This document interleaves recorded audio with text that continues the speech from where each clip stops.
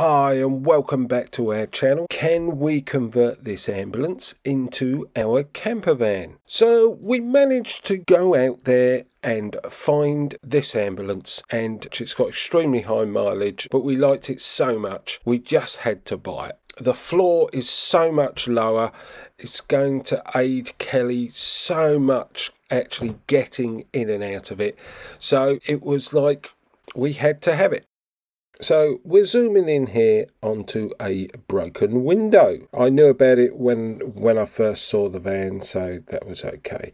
The ambulance is parked next door to Buster, and as you can see, Buster's slightly forward compared to the ambulance, and they're virtually the same length.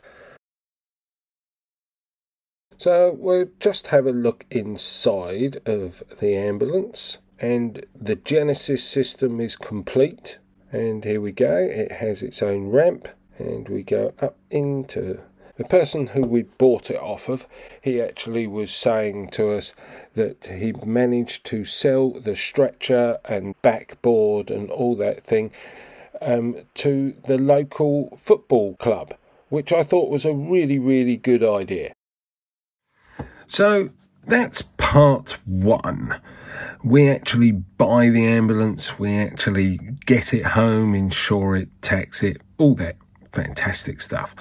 So please join us for part two, where we tackle the genisys system, which basically controls all the electrical side of the ambulance, which turns into a bit of a nightmare, but that's for the next episode.